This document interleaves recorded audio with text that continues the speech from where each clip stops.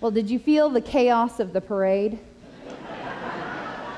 Did you hear the clamoring as you returned to your seats?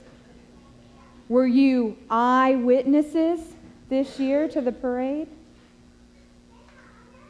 Today we're combining the Palm Sunday reading with the liturgy of the Passion, the Last Supper, the trial, and crucifixion of Jesus Christ.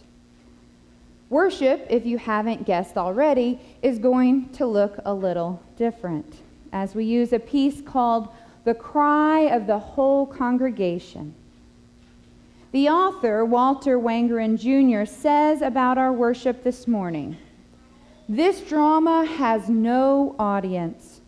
All are actors. None objective.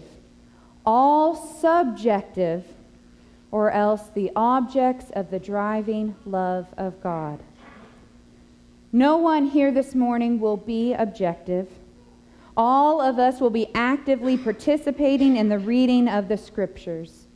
All of us are actors, as we all have a part to play in rejecting Jesus Christ. You can follow along on the screens. Your parts will be marked congregation, all men and all women at various points through the service. Remembering is a central part of our tradition, as well as a central part of the tradition of our faith ancestors, the Jewish people. Deuteronomy 4:9 tells us, "Only guard yourself and guard your soul carefully, lest you forget the things your eyes saw, and lest these things depart your heart all the days of your life. And you shall make them known to your children and to your children's children." Remembering, though, is more than just thinking about a past event. As we will experience this Thursday night with the Seder dinner, this holy remembering invites us into the story, invites us in to be eyewitnesses, so that they become our own, so that these stories live inside us, so that we tell them to our church's children and our children's children.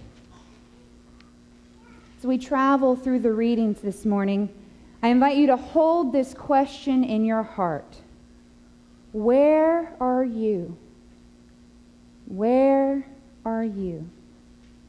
Are you part of the crowd waving your palms and shouting Hosanna? Or shouting, "Crucify him"?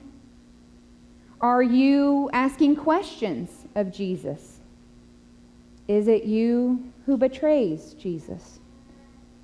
Are you like Peter, unwilling to admit to your discipleship in public? Are you like the women who wail, or the men who mock and ridicule the Savior, our Savior who finds power in weakness? Do you pray to Jesus? Or do you condemn his followers? Or do you just watch on the sidelines? In the midst of the palms and the passion, where are you an eyewitness to the movements of Jesus?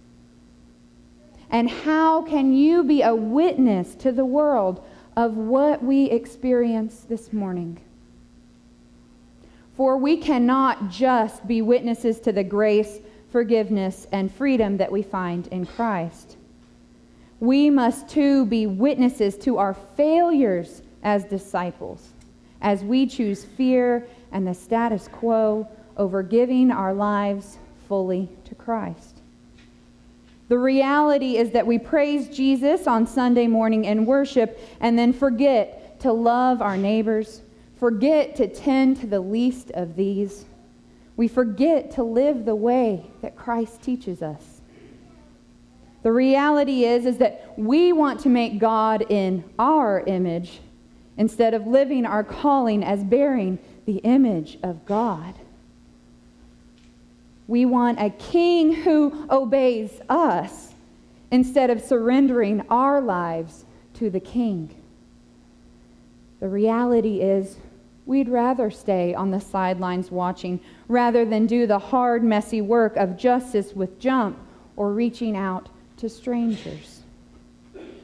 We are caught in the tension of being sinful and redeemed, of knowing the call to live a Christ-like life, but finding it more difficult than we thought. And we are called to live into this tension as we are eyewitnesses to the Palms and the Passion, to the celebration and the mourning, to the praise and the betrayal, the Last Supper and the last words of Christ. So come and let us remember once more. Amen.